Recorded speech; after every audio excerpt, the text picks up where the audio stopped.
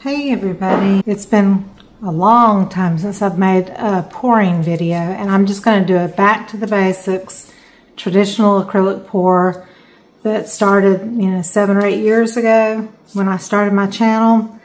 I'm not going to do the fancy Sheely bloom or anything like that. I'm just going to do traditional acrylic pours. I'm going to do a tree ring and then maybe a swipe, and I'm going to do both techniques in this one video just to show you two basic things that you can do with just regular paint of any brand. American Flood Floetrol, which is latex, water-based. Show you that. My white and black are still the ones that I get from Michael's, the Artist Loft, black and white. They used to be called Flow Acrylic. Now I think they're called Soft Body. And for all the colors, I'm going to mix one for you. We're going to do basically 1 part paint, 1 part Floetrol. And all the colors that I'm doing today are Craft Smart from Michael's. They're inexpensive and they're great. They get great results. You can do it as a starter or as an experienced pourer. You can use these and they come up with nice results.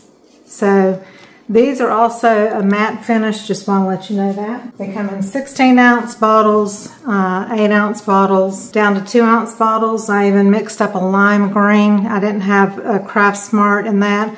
And I just used 2 paints like yellow and green to make like a lime.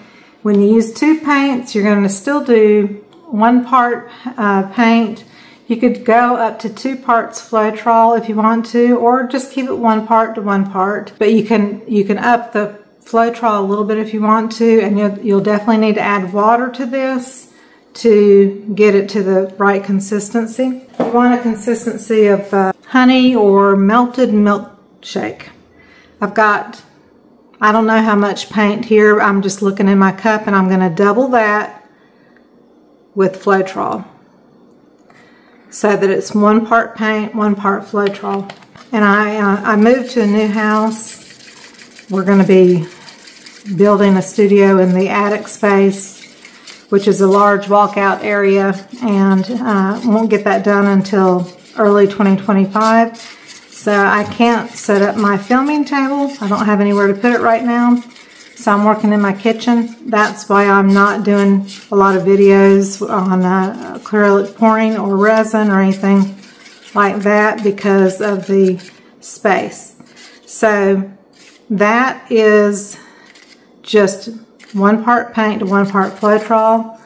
If it feels a little bit thick, don't know if you can see that, but I put just kind of like a few drops of water into it.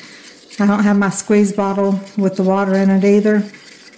It'd be good to keep a squeeze bottle around with water and a little bit of Floetrol mixed in. It just helps mix into your paints better.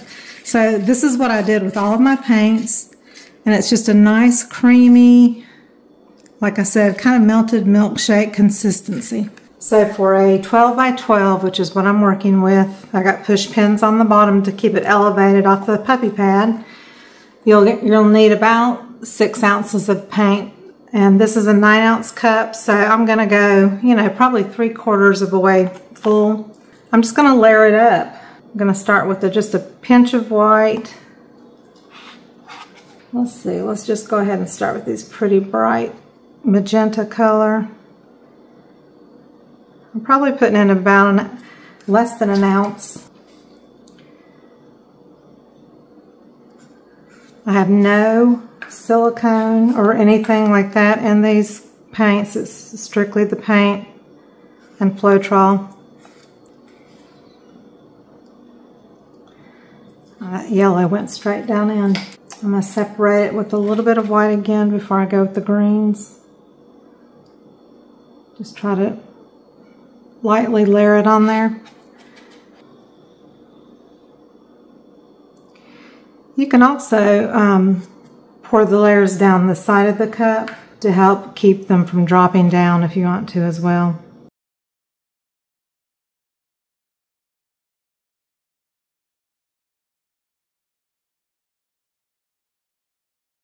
It's been literally a year or two since I have done pours. I did a commission for Kathleen Osmore, Cause Creations, and that was a swipe, and that was literally one of the last things I've done.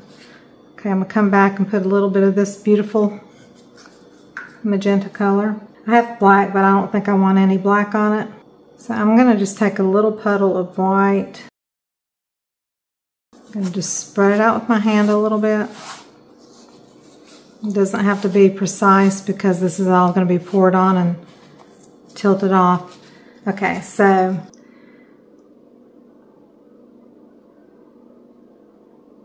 and I'm just going to kind of move it around.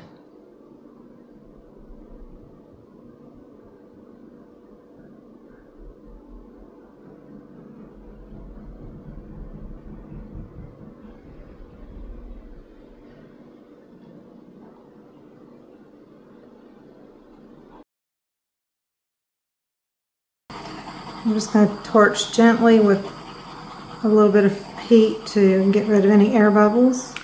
And let's just tilt. And I'm going to just kind of evenly try to get it to go in all directions.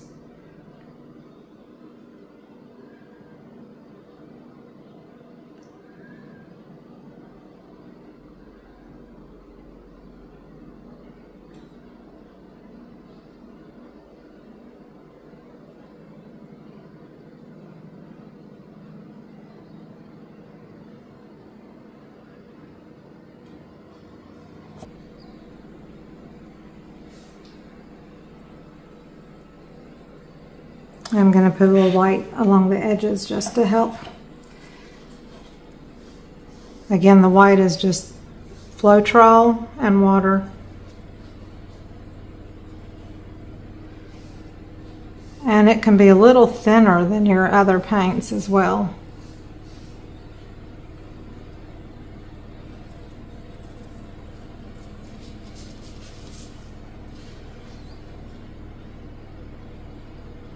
That kind of helps it just roll over the edge a bit.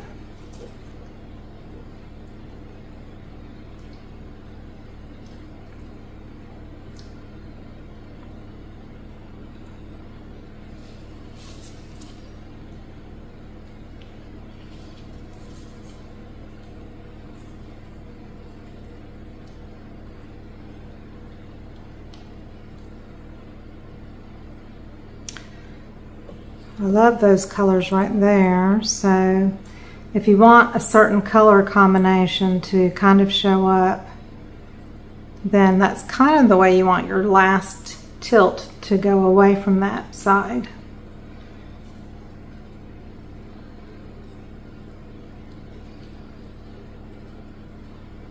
So I've got cells even though I have nothing in it that's been added for cells.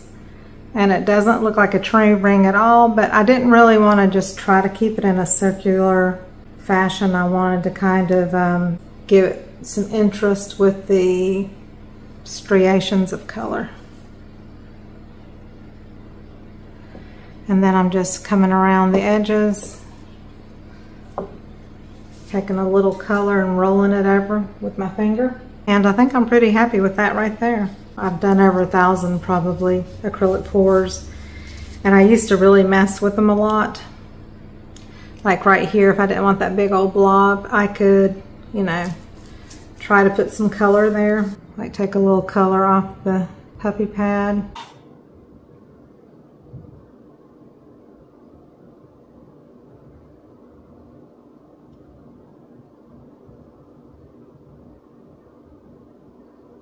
That just kind of takes care of that blob that was right there. I don't mind the other ones that are smaller.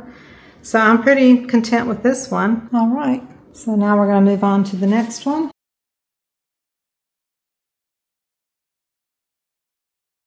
Okay, now this one we're going to do a swipe. Put a little bit of white on the canvas. You can use a spreader, an icing, fondant spreader, the ones that look like long spatulas. This is just to help the paint flow over the surface. I want cells.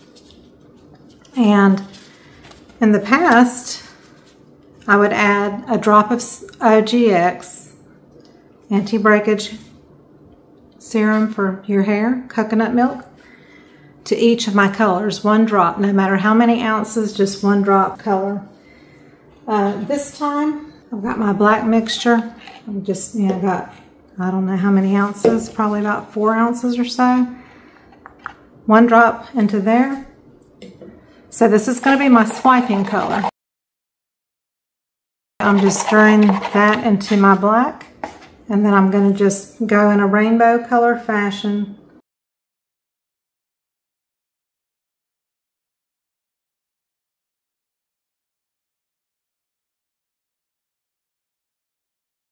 Green and orange can be really powerful. As you notice, I didn't have any orange in the last one, and I don't have any orange that I'm using, period.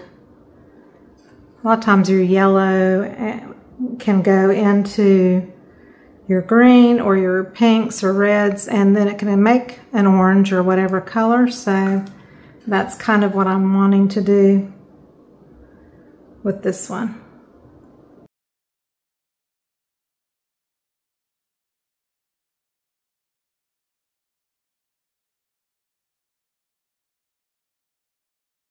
So now what I'm going to do is I'm going to take the black, move this down a bit, hopefully you can see it. So I'm going to totally cover that end of the canvas over the edges and everything. And I've got a nice quality, not the cheap, this is I think from Sam's Club, but Viva is one that I really like too. It's a damp paper towel. And I'm going to kind of scrunch it up in my hands and just use my fingers to kind of hold out in a straight line as well as I can over the black. It's a little bit folded right there. Let me see if I can get that to flatten out.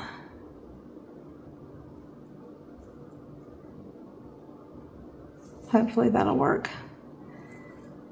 So we're going to leave it bunched up in our hand, and then we're just going to gently drag.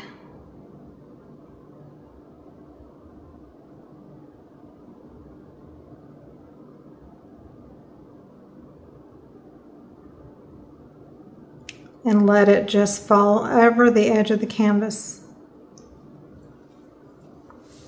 Look at all those cells, and I didn't put it in anything but the black. So I've got a little white from the canvas showing here.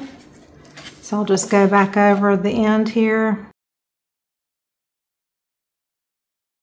Like I said, this is one of just the old-fashioned, good old techniques that is successful pretty much every time you do it.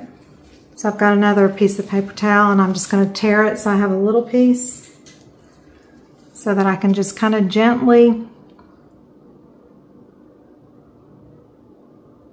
drag that black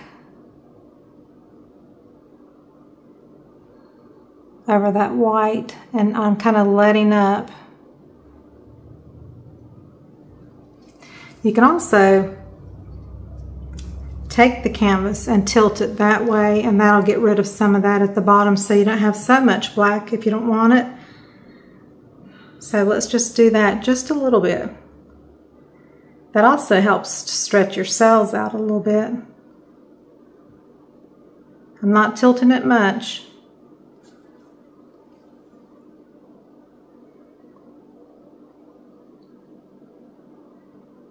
I think that's good. I don't want to do too much stretching. If you have any areas that are like a little light on the black, you can go back in and just kind of dab it with your finger. And then those cells will continue to pop through. I'm also doing my corners, my sides. If you need to add color on the sides, pick up the color that is right underneath the blank spot so that you don't make mud, because you want your sides to be just as pretty as the front and the top is. And it will continue to move as the paint kind of drifts. It's going to continue to move over the sides and everything anyway. but that one is finished as well. You can also get a straw and you can blow. And wherever you blow, you puff. That will kind of bring up the color underneath the black if you want to. I love this the way it is, so I'm just going to leave it. This, when it dries, would make a beautiful background for some artwork on top of it with the paintbrush. So that may probably be what I do. All right, so I will post pictures at the end of the video of the dried finished pieces.